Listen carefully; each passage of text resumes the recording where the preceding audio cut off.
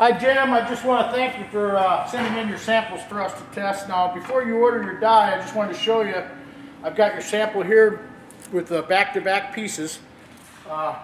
This is the type of die I'm suggesting you get, one with a clear back on it, so that you can line your die up on your material exactly where you want it every time. This is a 3-point blade in an acrylic backer. I think it's going to cut beautiful for you. We're going to lay it down on here and try it. We're going to span both sides of this so you can see the cuts.